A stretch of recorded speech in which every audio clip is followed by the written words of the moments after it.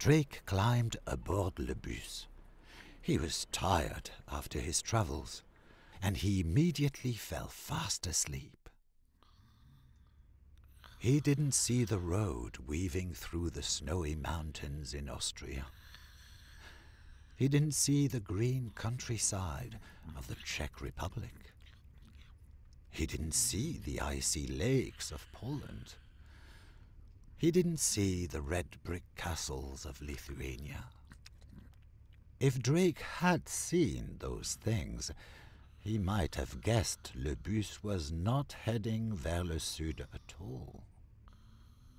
Le bus finally reached its destination, and le chauffeur de bus shook Drake awake. Drake rubbed his eyes and looked out of the bus window. A sleigh driver sat patiently outside, the bells on his horse's reins jingling quietly in the falling snow. "Is this le sud?"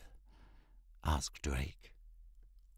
"This is the north," said le chauffeur de bus, smiling. "Russia." "Le nord," said Blake. But I've gone the wrong way." He paid le chauffeur de bus for his billet and shuffled sadly out into the snow.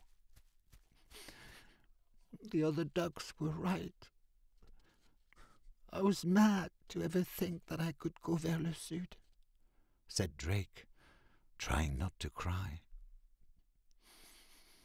"What am I going to do now?" The Duck's Adventure, written by Sue Berendt, illustrated by Hannah Hutchings, translated by Emmanuel Guérinet, accompanying audiobook narrated by Stephane Cornicard.